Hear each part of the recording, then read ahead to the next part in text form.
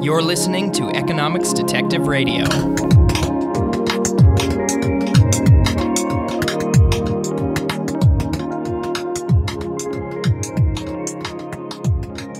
guest today is Kate Raworth. She is the author of Doughnut Economics, 7 Ways to Think Like a 21st Century Economist.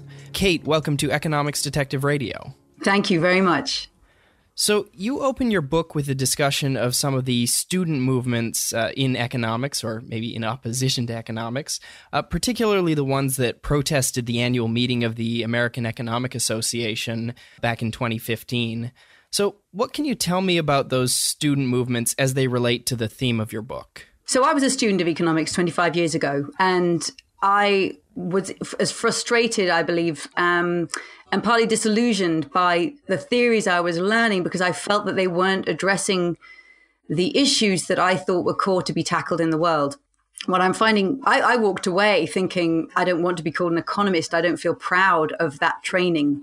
And what I find fascinating about today's students is that they seem to be going through the very same frustration, but they are organized and they're networked. And many of them who I've spoken to have said that at first they thought they were alone in their dismay at the theory that we're learning. But then through international networks, they realized that there were many others thinking like them. And I think it's been fantastic for enabling them to organize and realize that they were in fact a movement and that they had many common doubts and questions about economics.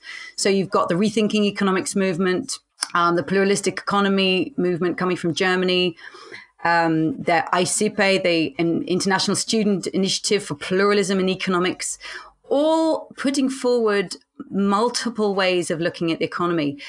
Their passion is pluralism in economics and ensuring that all different perspectives are given space in the curriculum and that one learns to ask which kind of perspective is useful at this particular moment. I'm coming from a slightly different perspective. I agree that pluralism is great in a training, but I have, for the purposes that I'm thinking of in terms of the 21st century goals and values, have picked out a few of those perspectives that I believe particularly well equip us to tackle the 21st century's major challenges, such as climate change, extreme inequality, financial crisis. So I've particularly leaned towards insights from ecological economics, feminist, institutional, behavioral economics, complexity economics. And my excitement is drawing those together because I think there's a danger that these niches become very comfortable in themselves, that one becomes a feminist economist or an ecological economist and goes to your own conferences, writes on your own organization's blogs, publishes in those journals. And therefore, these new insights remain fragmented at the margins. Where the real value added, in my mind, lies is bringing them together and starting to ask what happens when they dance on the same page. So that's one of the things I set out to do in writing my book. Yeah, I guess at first I had not a lot of sympathy for those student protesters, but they have a bit of a point in that the economics we teach them in their undergraduate degrees, going up to the third year, is all stuff from the 1960s, and all the schools of thought you mentioned, the ecological, behavioral, feminist, complexity, all of those are things that came out since the 1960s, and very little of that is captured in what we teach at the undergraduate level. So I can see where the frustration comes from. So the center of your book is what you call the Doughnut, of course, the title, Doughnut Economics. Now, this is not an actual tasty dessert treat, but a sort of diagram that you use to capture sort of the crux of your ideas and your framework. So could you tell me about the donut? What exactly is it? So imagine a picture of an American donut, the round kind with a hole in the middle. It's the shape of the diagram that I found myself drawing in 2011 when I was trying to draw a picture of a way of understanding 21st century well-being. Because now that we're in the Anthropocene, the era in which humanity is a major driver of change at the Earth system scale, I think our understandings of what well-being is for humanity needs to evolve. And you could say that there are two sides to well-being in a very simple way. On the one hand, every person needs to have the resources and means to meet their human rights and their needs, be it to food and healthcare, education, housing, community, access to networks, so that every person can lead a life of opportunity and dignity.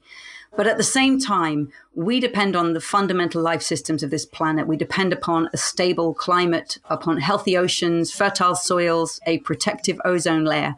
So our well-being is dependent upon these two things, which hasn't been represented clearly, I think, in previous understandings of well-being, and certainly not sufficiently well in economics. So the Doughnut tries to present those both on the page. Imagine that American donut. In the hole in the middle is a space where people are falling short on life's most essential needs. They're falling short on their access to food or income or their access to energy. So we want to get everybody out of the hole in the middle over the inner crust that I've called a social foundation of well-being. But at the same time, we want to make sure that we don't collectively go beyond that outer crust, which would be a space of ecological or planetary overshoot in terms of pressure of climate change, of excessive water withdrawal, so they actually change the flow of rivers, pressure on the ozone layer, on biodiversity loss, on land use change, because then we actually start to kick the Earth system out of the state that's been so extraordinarily benevolent for humanity over the last 11,000 years. So this diagram, this donut shape, says, make sure nobody's falling short on life's essentials. No one's left in the middle of the circle. But make sure we're not collectively overshooting those planetary boundaries. So we find our safe and just space for the whole of humanity between that social foundation and planetary ceiling. When I first drew this, I like drawing things, I think, very visually. And so I've always drawn economic concepts. When I first drew it, I thought, I find that pleasing. I shared it with a few people and they said, that's interesting. Let's publish it. I was, to be honest, gobsmacked. I mean, really surprised by the reaction to it. The number of people who contacted me internationally and said, this is how I've always thought of sustainable prosperity or sustainable development. I've just never seen the picture before. And it triggered in me a real fascination with the power of pictures, with the power of the way that we draw things, which is not really ever a central theme of an economic education.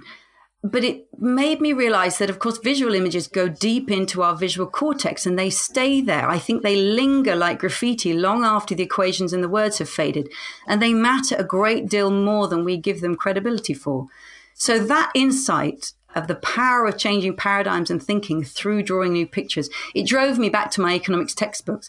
And I agree with what you say, that the students were frustrated because what they learn in, let's call it Econ 101 or an undergraduate degree, doesn't embody all these new insights. But that's the point, because the vast majority of people who ever study economics only study it at that level. They then go off and become journalists, politicians, policymakers, business leaders. So rather than saying, well, that's just an undergraduate level, you know, what matters is what happens afterwards, I would say the opposite. What matters at the undergraduate level is the most important, because this is the mindset that shapes public policy. It becomes the mother tongue of public policy. So it matters hugely. And if we can draw new images, such as the donut, that starts to say, actually, here's a way of reconceptualizing what well-being looks like in the 21st century, then let's go back to those textbooks and look at the diagrams that we were taught that are engraved in our minds, whether it's the supply and demand curve, the circular flow of money curve, the Kuznets curve. These things speak to us for long after we realize they're even influencing our mindset. So I wanted to revisit them, figure out how they were deeply influencing the frame that I had been given for the world, and challenge them and redraw them for the 21st century. Yeah, it's true that the Econ 101 level, that's when we've got the captive audience, in some ways literally captive, because it's, they're taking it for a degree requirement and they, can't get into the labor market without it. But yeah, as we get more advanced, you get smaller classes, you get fewer people, and at the level I'm at right now, I'm a PhD candidate. I have a dozen classmates, not 100, not 200, like in the first year classes, and so where those other 100 people went out into the labor force or to policy or places, I hope that what they take with them from economics is positive. It helps them and it helps the world. So can I jump in there? Because I Yes. really worry that it's not. See, I really worry that the fundamental frames that, as you quite rightly said, have been hanging around from the 60s, and actually the 60s got them from the 1870s. Marginal So revolution. Yeah, absolutely. These frames are 100 years, I would say, out of date, but we still work with them. And those are the frames that are framing the way students think about the economy. So, for example, we speak of the environment as an externality. Right there is a very powerful frame. It's external to our central frame of reference. If it's external, it's at the margins. Now, we, as an economist, you go, well, but externality, a lot of economics is about how we should deal with externalities. But if you think of the work of cognitive scientists such as George Lakoff, who talks about the power of framing and the words we use that create these metaphors that we live by, it matters a great deal whether we call something an externality or not. So I think that we are doing a huge disservice, not just to economic students who study 1 year and then go off and carry on with their career, taking that economic mindset with them. We're doing a huge disservice to the whole of humanity because this mindset shapes the way we are all governed, that shapes public debate on the radio, shapes debate in business. So I'm most passionate about transforming that undergraduate education because that is the powerful one. It's not, to me, I'm not so focused on what happens at the graduate or PhD level. Then people go off into specialities, then they realize and they learn about all the nuances and the new thinking. But it's the fundamental lesson that goes, as you said, to 100 students. That's what matters. So the subtitle of your book is 7 Ways to Think Like a 21st Century Economist. So I think what we're going to do is go through them one by one and, hopefully we get to all of them. But if not, we might diverge along the way to discuss the particular points of these 7 ways. So your first of the 7 ways is that we need to change the goal, by which you mean GDP. So talk about GDP and what you mean by changing the goal. Right. So I see that as economics evolve, and if you go back to the origins of economics and Adam Smith, economists actually defined economics by the goal of what they were trying to do. Smith defined it around enabling people to provide for themselves and having a sufficient income for public provisioning. So the early economists defined economics in terms of the outcome, the goal of what the economy was trying to create. But as the desire to make economics more of a science evolved, that statement of the outcome was removed because sciences don't generally define themselves around an outcome. And so it was turned more into a means. And I believe that at the heart of economics, a vacuum opened up in terms of what the economy was for.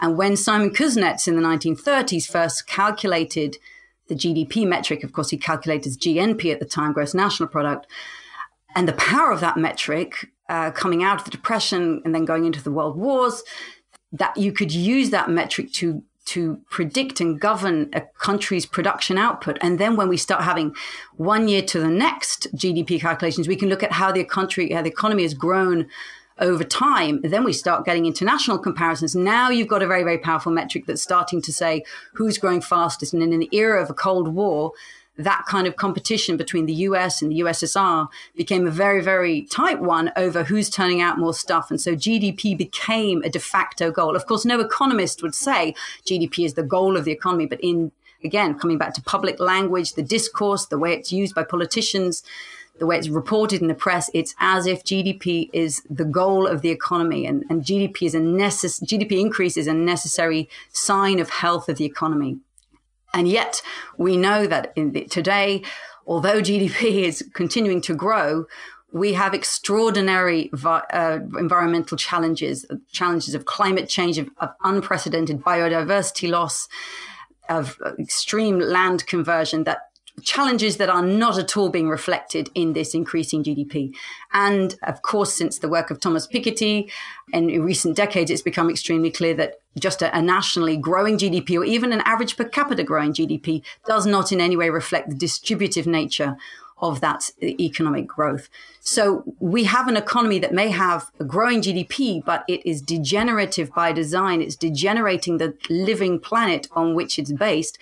And it's divisive in that majority of the increase in income is going to the richest in society. So it's no way reflecting the deeper values of well-being that we need. So I very boldly like to say, what if we took away GDP from being this de facto goal of what the economy is for, take the long view out over the 21st century. We're so used to looking at the short term, the quarterly or the next year, but take the long view across this whole century.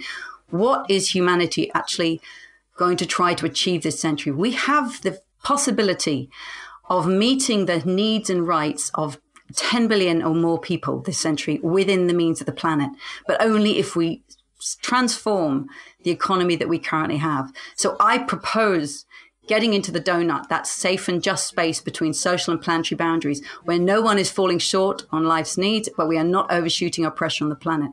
I propose that as the transformative goal for the 21st century. And to me, that's the generational challenge we face. Can we do it? I believe it can be done, but will we actually make it happen? And as a young economist, if you're a student today coming into economics meaning household management, couldn't be more relevant today. The question is, what's the economic mindset that will give us the greatest chance of achieving this 21st century goal? So that's why I believe we need to transform the goal. Yeah. You mentioned GDP becoming a target. And as the saying goes, when a metric becomes a target, it ceases to be a good metric. So, I mean, the Soviets knew that they were in a competition to get higher GDP and were doing things to falsify their numbers. And I think that America was doing similar things. Maybe they couldn't, outright just make up numbers, but they could certainly push for higher GDP in ways that weren't, that didn't necessarily make people better off. And we do try when we teach GDP to emphasize that difference. We give the example of if you marry your housekeeper, then, and she keeps cooking and cleaning for you, but now you're not paying her, GDP goes down, but nothing has really changed.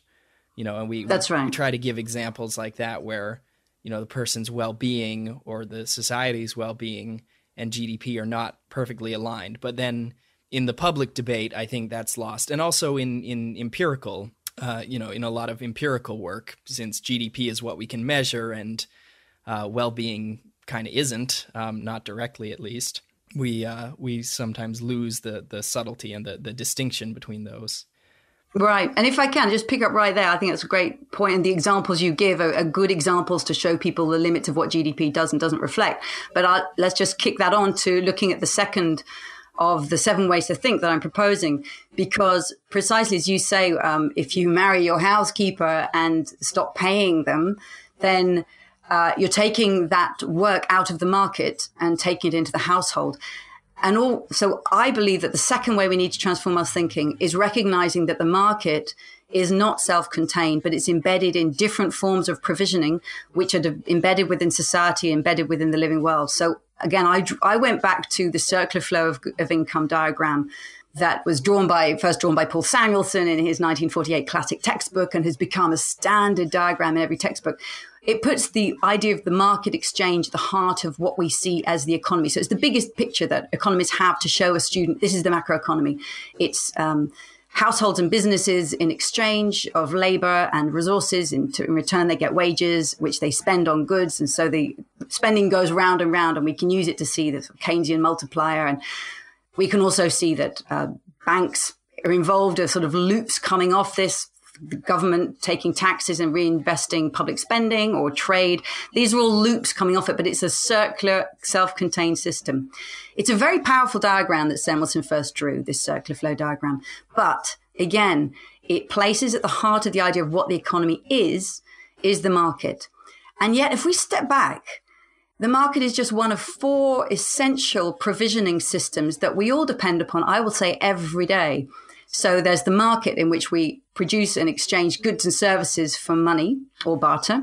But there's also the state, which takes public revenue and provides public goods and services. There's also the household, where goods and services such as you described, the housekeeper turned wife might provide cooking, cleaning, washing, laundering, raising the children, teaching the children, socializing the children, absolutely essential services and goods that are critical to reproducing society and reproducing labor every day. And lastly, the commons, that sphere of self-organizing where people get together without the injection of the market, without the oversight of the state, but they self-organize to create goods and services that they value. Now, when you start there and say, actually, the economy is about provisioning products and services that people value, the market, the state, the household, and the commons, all very different characteristics, but a fascinating interaction between all 4. I wouldn't want to live in a society that lacked any one of them. I wouldn't want to live without the market, certainly wouldn't want to live without the household, nor without the state, and nor without the commons. And I often say to my own students, imagine yourself through your day-to-day. Think of all the interactions you've had today. I'll bet that you've had an interaction in each of those 4 realms. So we can then start asking more interesting questions.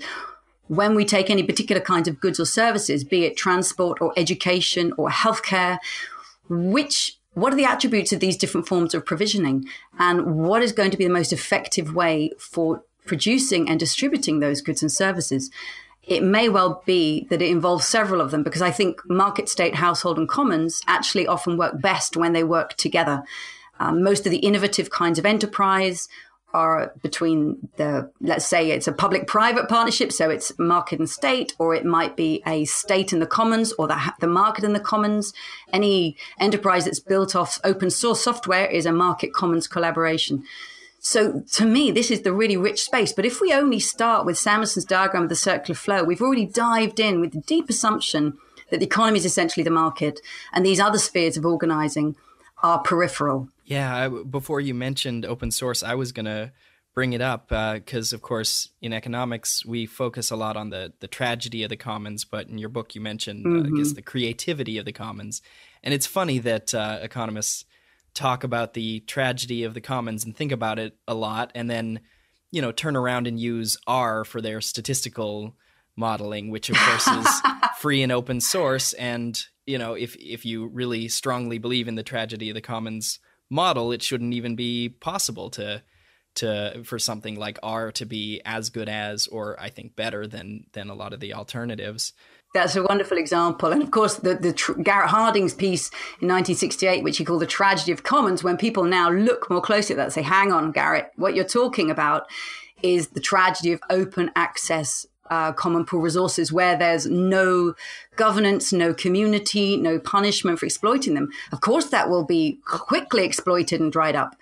But as Elinor Ostrom came along in the 1970s and said, hang on a minute, I can go around the world and find communities that are sharing a watershed, managing water in rice paddies, all sorts of different communities that are managing commons.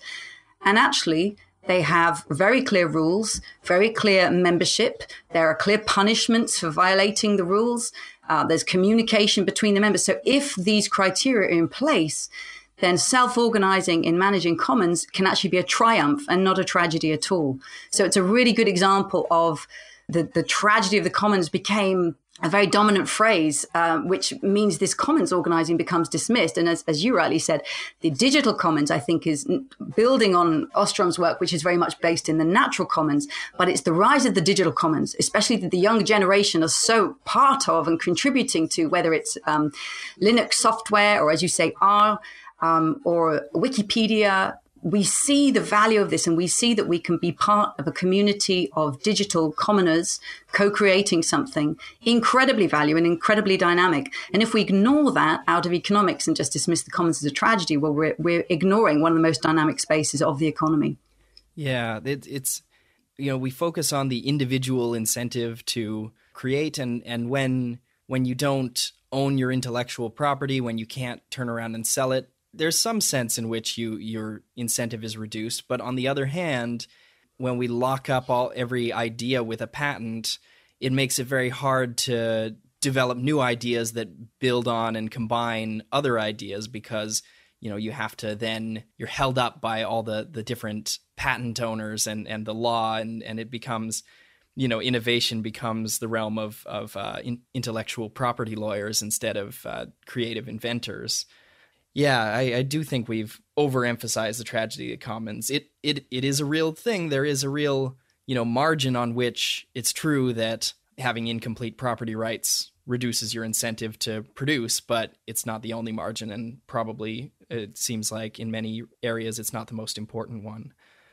Right, and there are other aspects of people who don't only want to reap a return on innovation, but actually are inspired to co-create. There's a whole other side of us that wants to cooperate and collaborate. So why is it people will do a long, hard day of work at the office and then go home and code until 2 a.m. contributing to a patch for a piece of software. And of course, they have their name on it. So there is a reward for innovation. It's called recognition and status, and it may well not be financial. So we value rewards in many different kinds of ways. And the market focus only counts or notices that financial reward, which comes from having intellectual property rights. But if we look at the wider human motivation, we can see that actually people feel deeply rewarded and acknowledged if they're part of a community where they're contributing their time for free, but they know that they're building something greater. So again, it's about the rules and the structure and the membership and the recognition. I'll give an example. The Open Building Institute, which has been set up in just last year, aims to share online and co-create designs for housing that could be built and adapted to any condition, that is using renewable energy, local building materials. And the people who are passionate about this are even more passionate to share their ideas because they've got a bigger vision than I want to reap the return myself. Rather, I want benefits of feeling that I've contributed, but I want to know that this idea is expanding and being shared around the world. So it's a very different mentality about feeling the reaping value from your innovation. It's not a financial value. It's a sense of making change in the world and feeling recognized by the community with which you're participating. And of course, this is a divergence from our model of economic man, or the Homo economicus, being sort of narrowly self-interested. So I'll use that to tie into your third point, which is to nurture human nature, which is, of course, your critique of the economic man. So tell me about that third point. So the model of economic man that lies at the heart of mainstream theory, I drew a little picture of him for my book because I like pictures. Of course, he's never actually drawn, but I've drawn a little picture of him and said, if you imagine him in your head, the way he's described theoretically is that he's standing alone with money in his hand, a calculator in his head, ego in his heart, and nature at his feet. And it's a very narrow version of who we actually are. It tells us that we are competitive primarily, that we have our own interests at heart. And of course, we can extend his utility function to care for others, but the default model is of self-interest.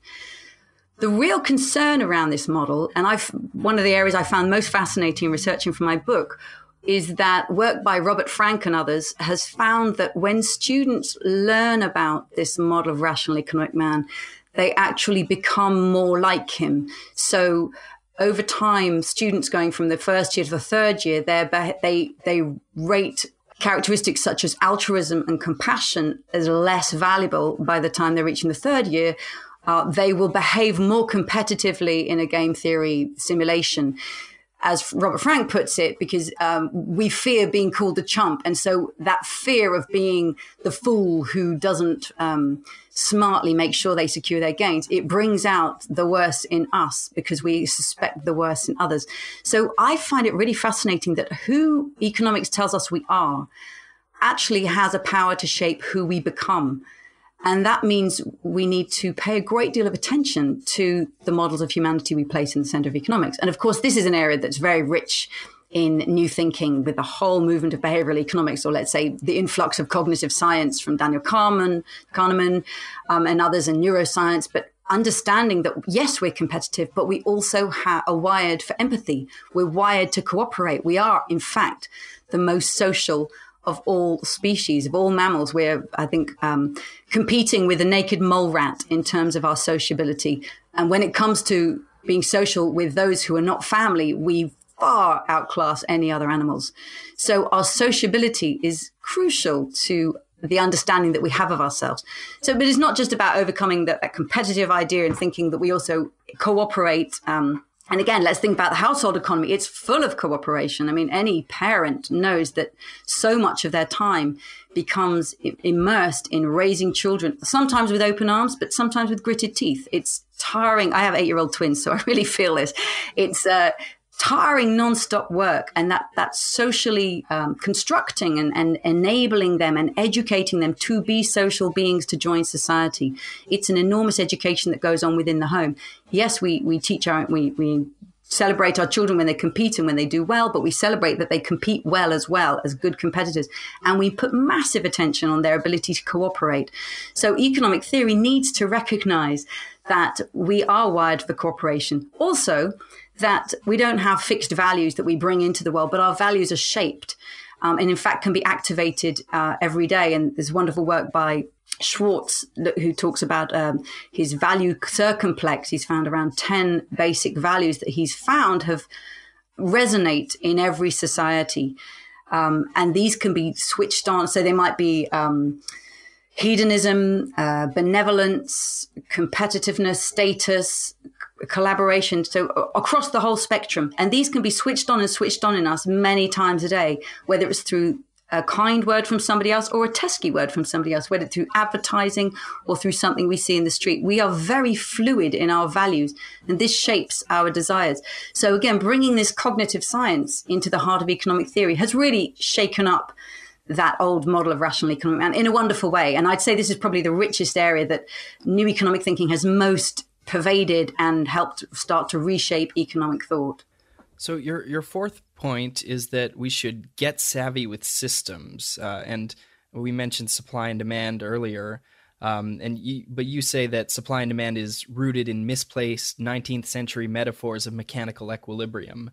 So, I mean, that's a pretty strong statement, especially about such a bedrock model. So, do you care to defend it? Yeah, well, again, it's fascinating when you go back to the roots of where these models came from and read the writings of the thinkers who were devising them at the time. So in the UK context, it was William Stanley Jevons, who was one of the core thinkers behind deriving the demand curve and this sort of marginal revolution thinking. And he and others, Leon Walras in Switzerland, they were determined to make economics a respectable science as physics, and very explicit about this, and drawing very clear metaphors from Newtonian physics. Just as in physics, a ball will roll to rest and be drawn to rest by the powers of gravity, so within the market, prices will play that role in drawing the market to equilibrium. So they literally took an analogy from physics about equilibrium thinking and things moving to rest, and tried to model the economic world on that basis. Interestingly, I think Jevons himself actually realized that it was more dynamic than that. And he wanted to, he realized the end goal was actually to be able to model a dynamic system. But because the mathematics didn't exist at the time to do that, he settled for what he saw as sort of next best, which is sort of comparative statics. But actually, ultimately, that has led him far from the ultimate goal. So not only did they draw these diagrams very much in the style of Newton, if you look at Jevons's own diagrams of deriving the demand curve, he's drawn exactly in the style with which Newton drew the trajectory of a falling object. So it's, again, intentionally, visually mimicking physics, using the language. So when we think about the language we talk about markets in, we talk about market forces, again, like those Newtonian forces. We talk about the market mechanism. We talk about equilibrium, all this language. George Lakoff, the cognitive scientist, would be jumping all over this saying, listen, don't you see the framing is implicitly trying to say this is just like Newtonian physics. And of course, the reality is we've realized it isn't, because Jevons was right in the beginning. Markets are dynamic. And if you really want to get into understanding the movement of markets, you need to embrace complexity thinking, the dynamics, of feedbacks, of emergent properties, of everything that everyone's seen in action since the financial crisis made it so obvious that it was impossible to ignore. But the thinking, again, when I say to any of my students, or indeed whenever I give a lecture, I say to everybody, what's the first diagram you learn in economics? Like a snap, everybody says supply and demand. And I say, show me with your fingers. And a whole room full of little fingers goes up making this cross. It's this totem of cross that's deeply embedded in our visual cortex, this idea of equilibrium thinking. And yet we're coming to realize, and the wonderful rise of complexity economics is saying it's not like that at all. It's the wrong kind of science. And if you want to really see the patterns of the economy and indeed of the world, you need to embrace complexity thinking. So we need to let go not only of this idea that the market has some sort of mechanical equilibrium to which it will return, which encourages a sort of laissez-faire mentality, but also to let go of the idea that we can therefore uncover economic laws of motion, because I think that's the most pernicious thought that has come out of the attempt to base economics on physics is just, does Newton discover these world-changing laws of motion?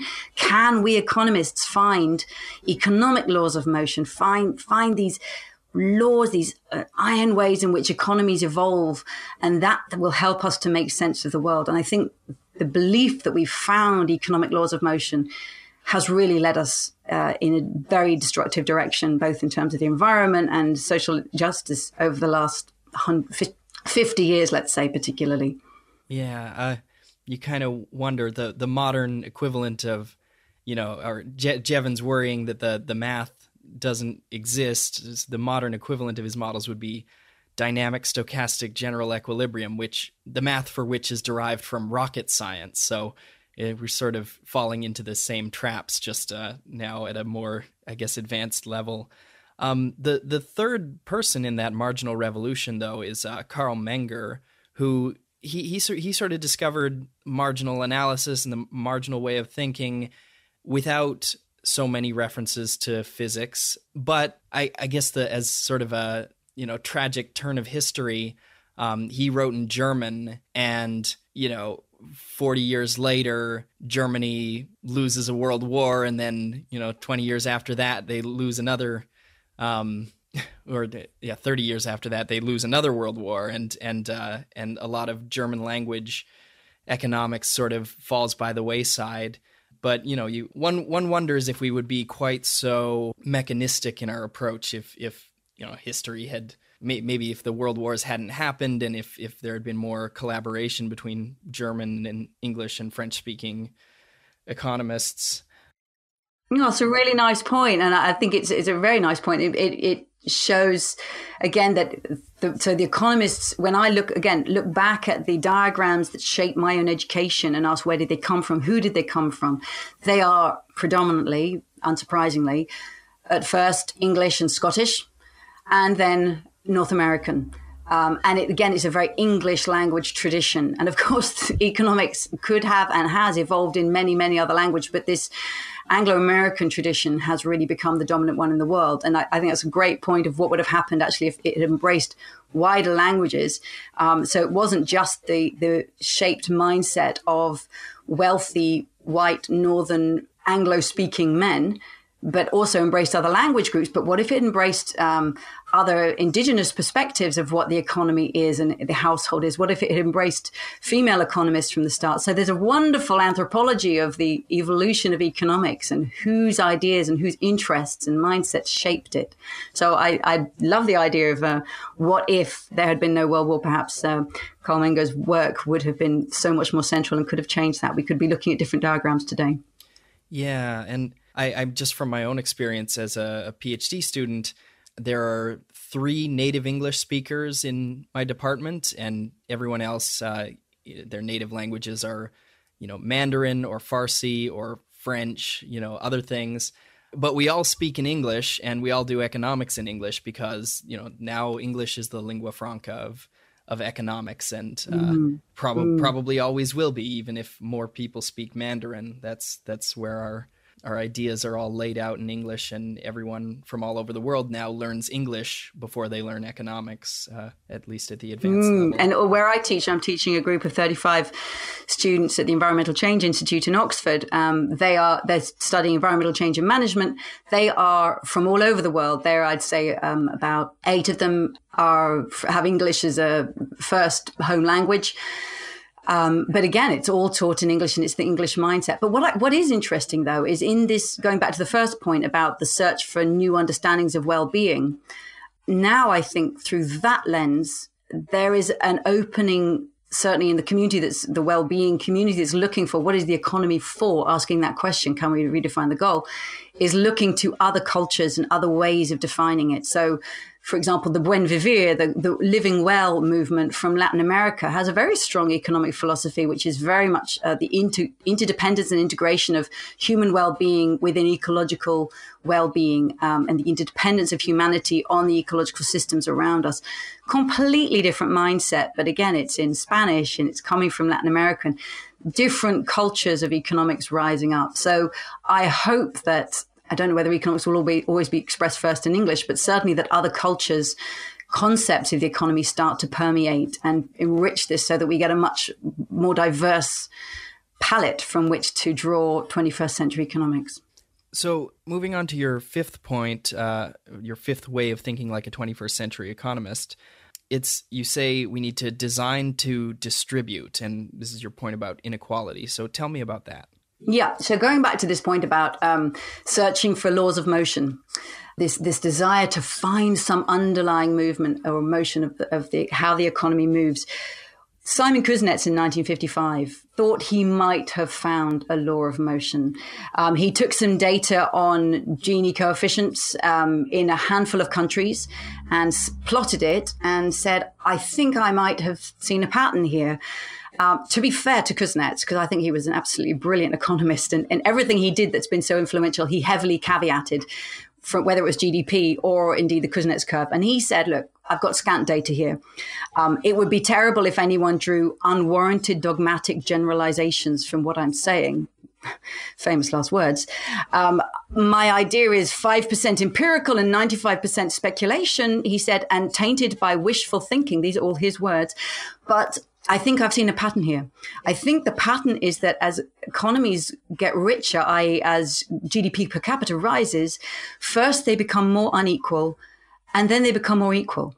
Now, this actually went against his own intuition because he thought, is it about... he thought surely that the capital holders will get higher returns to capital. So, capital accumulates and so you get the sort of successful feedback loop.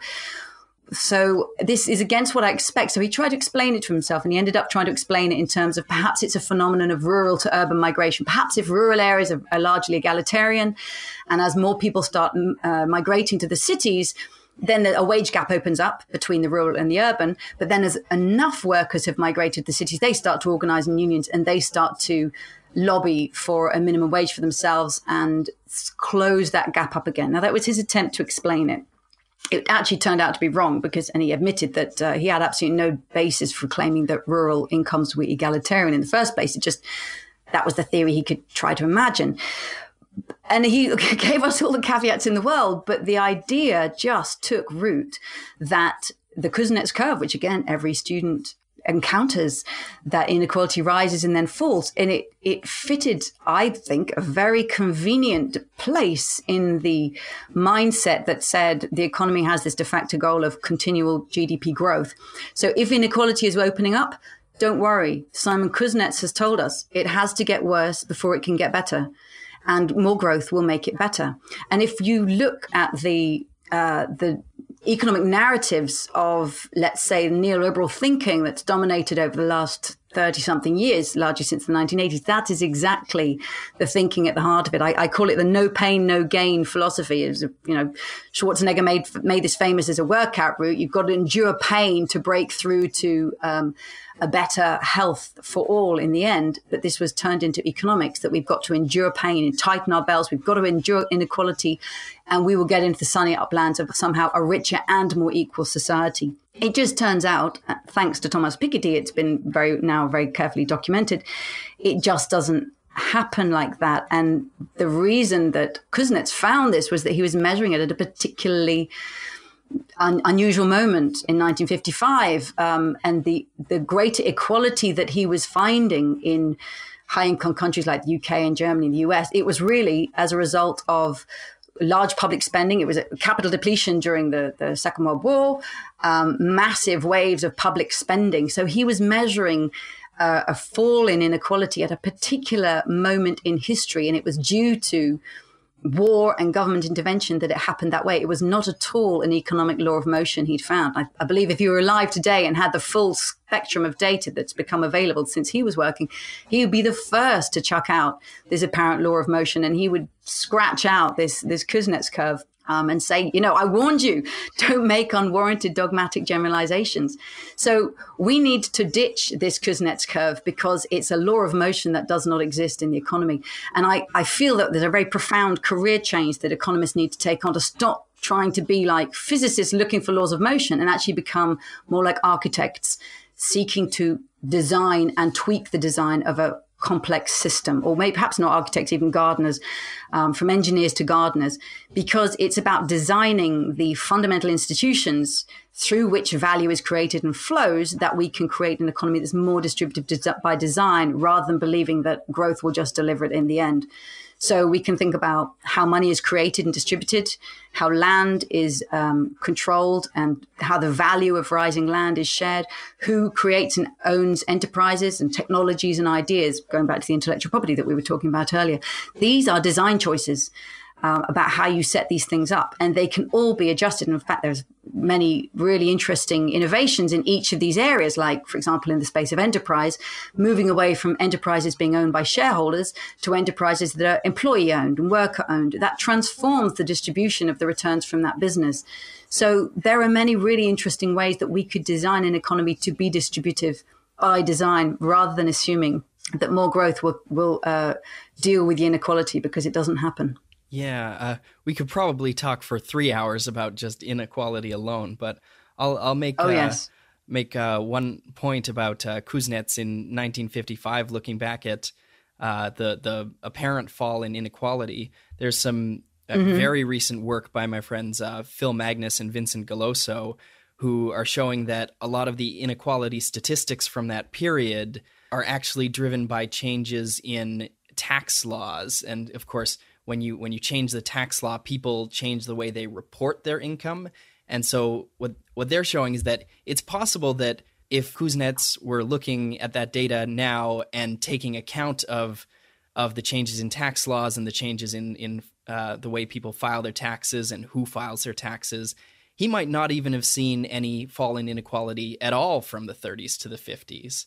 I mean, it's very new research, but it's, it's possible that that it'll be interesting to see when it comes out. It seems like even the empirical basis for that original Kuznets curve is very shaky in a lot of ways. That's fascinating, because you see, again, you were saying earlier about Karl Menger, if only his German writing had been acceptable and read in English, how that could have transformed things. If Kuznets had access to different data, he would never have suggested this curve. And this, again, I profoundly believe in the power of images. This upside down U shape that we all know becomes imprinted in the visual cortex and is still there. In fact, a paper just 2 years ago, IMF staff saying that they were very frustrated because the idea of a trade-off between redistribution and growth seemed deeply embedded in policymakers' consciousnesses. And you think, well, yeah, it is. It's called the Kuznets curve. And once it's there, it's quite hard to dislodge. You have to do a lot of extra work to dislodge it. So that sounds like a great paper. I think poor Simon Kuznets would be tearing his hair out to find because he was a brilliant man, and the inheritance, the legacy that's been left behind, he would want to come and clean it up himself, I am sure. Yeah, well, let's move on to your sixth point, which relates to a different Kuznets curve, the environmental Kuznets curve. You say we need to create to regenerate. What do you mean by that? Yeah, so again, it's that search for economic laws of motion. And ironically, just as the Kuznets curve of inequality in the early 1990s, that enough data was coming through to say, actually, the pattern is there is no pattern. This isn't a law of motion. Just as the inequality Kuznets curve was losing its shine, a new Kuznets curve came center stage. 1995 by Grossman and Kruger, they said, in terms of pollution, we think we found a pattern. We think we found this law of motion, and it looks remarkably like the Kuznets curve. So let's call it the environmental Kuznets curve. And it is that when it comes to pollutants, as an economy grows, as its income per capita rises, it gets worse and then it gets better. It follows this upside down U shape. Again, they put in caveats. We realized that we're only looking at local pollutants. We don't have data on global pollutants, but it seems to be following this path. And again, it was adopted as if it was a law of motion. So the World Bank study began to say, okay, if this is a law of motion, at what point will different countries turn? And they started doing these incredibly intricate calculations, finding it, $3,500, the black soot pollution will start to clear up, for example, as if just wait until you hit this income per capita threshold and things will start to clear themselves up. Again, it takes the onus away from creating a design that inherently thinks about humans' interaction with the living world and says, don't worry, when it comes to pollution, it's got to get worse before it gets better, and growth will make it better. And so environmental concerns are dismissed as sort of environmental alarm calls, and these environmentalists don't understand economics. In fact, it turns out that it might be true for local pollutants, but it is not at all looking like it's true for global pollutants, whether it's in terms of climate change, carbon dioxide, and greenhouse gas emissions. Countries are not showing automatically that they go through this U process. It's an extraordinary international political process that we're going through, trying to negotiate new rules and standards to begin to turn the curve. But even if we were to turn that curve, it's turning it far too higher a peak. If you want to think about it in terms of the ecological footprint, countries that have high incomes today have a ecological footprint of sort of living on 3, 4, 5 planets. We cannot possibly afford for every low and middle income country to follow that trajectory and need to sort of live on the footprint of 5 planets before it begins to come down again. So again, we need to switch away from this idea that, don't worry, like a well-trained child, pollution will clean up after itself, because it doesn't. It often just gets displaced elsewhere in the world. And we need to switch again, thinking like a designer, thinking about the living world in which the economy is based. And this takes me actually back to the circular flow diagram, which is floating on a white background. And ecological economists would say the one thing we ask you to do to that circular flow diagram is to draw a circle around it and label it the environment, to recognize that the economy is a subsystem of the living world. Humanity's drawing in of resources and spewing out of pollutants is a subsystem of the living world. We're drawing on Earth's sources and filling her sinks. And the moment you recognize that nature of the economy being a subsystem, a new question kicks in, which is how big can the throughput of that subsystem be before it starts to disrupt the very feasibility of the stability of life on this planet? Question that's extremely pertinent today in all the ways that planet systems are being deeply disrupted. So we need to switch to being regenerative by design. And by that, I would say that today's economy is degenerative by default. 200 years of industrial activity, ignoring the living world and its systems, and not having that Earth system science in place to understand it fully, has been based on a linear model where we take Earth's resources, we make them into stuff we want, we use it for a while, and then we throw it away. So it's a take, make, use, lose structure, linear through Earth systems. The trouble is, it's absolutely counter to the living processes of Earth. If you look at the way the Earth works, it's a cyclical process, continually cycling carbon, water, oxygen, nitrogen. The building blocks of life are continually being used, going round and round in cycles. And yet humanity has been living in a linear way, cutting through that. And we're now bearing the outcome of that degenerative design. We need to transform from this degenerative by default into a way of living on Earth that is regenerative by design, that actually respects the living processes of the Earth and realizes that we can't have a mentality of using resources up, but that we need to use them again and again. And one way of doing that, one way has been captured in thinking about having a circular economy. I would call it a cyclical economy, because resources can cycle through the value chain multiple times. And you can divide your thinking about Earth's resources into 2 sides. One is the biological resources, whether it's wood, fiber, food, anything that's growing, organic, and part of the biological cycle. And so that's why we need to capture food waste in our kitchens and then send it back into a food waste recycling process, whether you do it in your back garden or it goes back to an industrial process that can then capture biogas and then turn that food waste back into soil. So you're cycling the living organic matter of Earth. But also there's a technical material side, like plastics or metals or ceramics, and materials that can be used again and again. And we need to think about designing circular processes where those materials aren't thrown away, but they are refurbished, recycled. And recycling is the last thing you want to do. You actually want to reuse, refurbish, and remanufacturing them. Some cutting edge companies are now basing their business practices on this. So Caterpillar, who make tractors and construction materials, some of their product lines, they actually do remanufacturing. They call it reman, where they bring back their products and they use the vast majority of parts can be reused again and resold. And they're finding it's actually one of their most profitable lines. So there's value in this for today's companies. For me, the real excitement, though, about thinking about regenerative design is asking ourselves, if I start not from an economic perspective of today's business or financial markets, but I start from the perspective of a designer and say, what would a regenerative system look like? Then you can ask what kind of economic institutions and laws and enterprises would best enable that. And I'll give one example. Let's go back to open source. There's the open source circular economy movement, which a group of activists in this area who are saying, if we truly believe we're going to create a circular economy, surely it makes sense that a material, let me say an old computer, I find an old computer, it ends up in my hands. There should be some way, something encoded into the materials of that computer that I, the person whose hands they end up in, I can read the recipe. I can read the materials, what went into that. And I know the materials that are in my hand, and I can then put them back into cyclical processes so that the material use would be open source. That's actually completely different from the way that the regenerative design is happening at the moment, because companies want to bring the materials back into their own supply chain. So they want you to return the products to them. So we've got, again, going back to our discussion, it's about intellectual property over the materials and those cycles, where actually full regenerative design, I believe, can only be unleashed if we have a regenerative economic mindset. This is another example, but for a 21st century economist who says economics is about household management, I'm excited about managing our planetary household for the 21st century.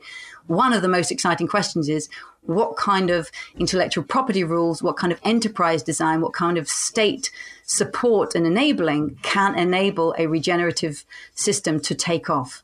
Right. We're running a little low on time, but I'm eager to get to all 7 of your points. So I want to respond to your point about creating to regenerate and tie it into your 7th way of thinking like a 21st century economist, which you say to be agnostic about growth. So a lot of the criticisms of growth, I think about growth in one particular way, which is, they sort of picture it as, bigger and deeper strip mines, sort of using more resources. A lot of growth is, the computer sitting at my feet is made of roughly the same things that a computer from 1995 was, petroleum products, metals. And yet it's, several orders of magnitude more powerful. And so it's this, there's 2 sides to growth. There's getting more resources, but there's also using them better and satisfying our subjective, desires in just a better way with the resources we have. So, and I guess, and to add just one more point about growth is that one sort of thing we try to impress on young people studying economics is that a small change in the rate of growth can have a huge impact over a long enough time span. So going from 2% growth to 3% growth means that my grandchildren 70 years from now are 8 times as rich as I am instead of 4 times as rich. So another doubling in a 70-year period. But, if we're agnostic about growth, I worry that a lot of the things we're doing to help the environment, maybe they might not be a good trade-off against growth, because my grandchildren who are 8 times richer than I am, maybe they're better able to geoengineer a better climate than my grandchildren who are 2% who are 4 times as rich as I am. And so I sort of see there may be a trade-off between in the environment and growth, or they may be complementary. But sometimes it may be the right choice to choose growth over the environment. So I guess tell me what your thoughts are on growth and as they relate to your 6th point about regenerative economy. Okay, so this question of growth, it's one of the most deepest parts of the economic paradigm we have today. And also, of course, one of the ones that's seen as most foolish to challenge. And it would have been very easy for me to write this book without talking about this and to stick with a growth paradigm and be much more acceptable in the mainstream. But I decided to embrace that because I have become so aware that we are so surrounded by and immersed in a growth-centric economic paradigm. But if you step outside of economics and look in any other field, whether it's ecology, biology, you'll see that nothing in nature grows forever. Growth is a very healthy phase of life, but it's a phase through which any other living system grows and then reaches a maturity and thrives at maturity. So I find it a fascinating starting question to ask ourselves, why wouldn't we expect our economies to do the same? So instead of having a GDP curve which is exponential, because that's, as you described, a 2% or 3%, that'll both of generate exponential curves, rather than having an exponential growth curve, what if it was an S-shaped curve, sometimes called a logistic curve, that it goes through an exponential phase, but then it begins to taper off and ultimately it plateaus out? Because if we think of we've recognized, as we were saying earlier, that the economy is a subsystem of the living world. Now, any subsystem that grows indefinitely will either explode or destroy the living system on which it depends, cancer being the most well-known example of that. So again, it's an anathema within economics to ask these questions because the growth-centric mindset is so strong. In fact, when I reflect back on my own education, over the 4 years of economics I studied, we never asked whether growth was always necessary. We never asked what might happen if it didn't come, if it wasn't possible. And we never even contemplated looking at whether a growth agnostic society could survive, could thrive. And so I'll just be clear about the point that I'm making about being growth agnostic, because some people are advocating degrowth, which seems to be very much we need to allow the GDP to shrink. That's not my interest at all. As I've said earlier, I believe we need to shift from looking for laws of motion to focusing on system design.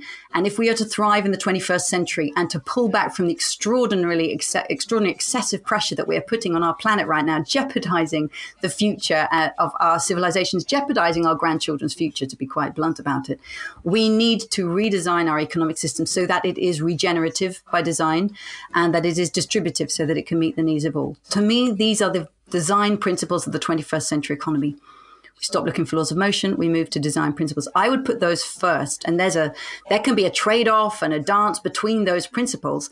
But then what is GDP growth? It's the increase in the value of goods and services exchanged in the market economy. And as we've already discussed, there's far more than that. There's the market, and the market and the state. That will show up. The household doesn't show up, as you said quite rightly about the housekeeper. That won't show up if you marry her.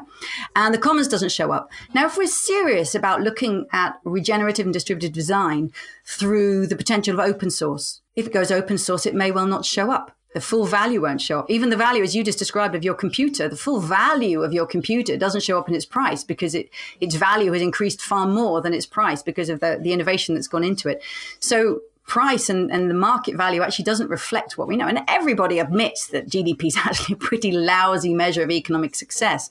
So I believe we need to move to a world in which we are pursuing the design principles of regenerative and distributive economies that enable us to thrive within that donut, and that GDP becomes an adjustment variable. In that transition, as we move to a renewable energy future with zero fossil fuel use, which we have to do, what will happen to GDP in that future? Perhaps it'll initially go up. No doubt it will, because we need to invest in renewable energy. But if that renewable energy were distributed peer-to-peer energy systems, even embedded in the commons, perhaps the value of the electricity flowing through it in some economic circumstances might not turn up in the market.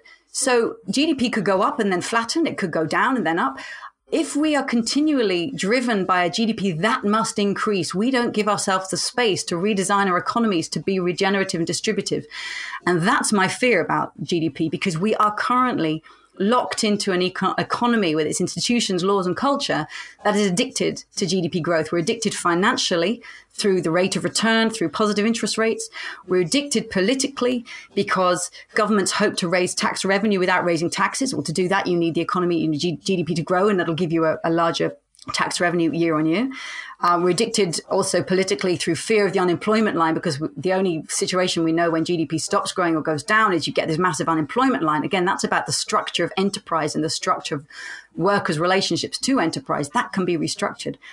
And we're also addicted politically because I think of the G20 photograph that's taken every year, and I call it the G20 family photo. Every leader who makes it into that photo guards their position there jealously. And no leader wants to be bumped out of the picture because the next East Asian powerhouse came up and their GDP actually became bigger than an old European nation, for example. So there is a collective action problem that every nation is engaged in. Goes back to Kuznets in the 50s and the USSR versus the US. We're all engaged in this pursuit of increasing our GDP for global market position, but also global geopolitical and military position. So that's a really critical lock-in. And I wish a lot more folks in international relations were thinking about how do we overcome that collective action problem that we are collectively engaged in pursuing an unending GDP growth. Lastly, I believe we're locked in socially.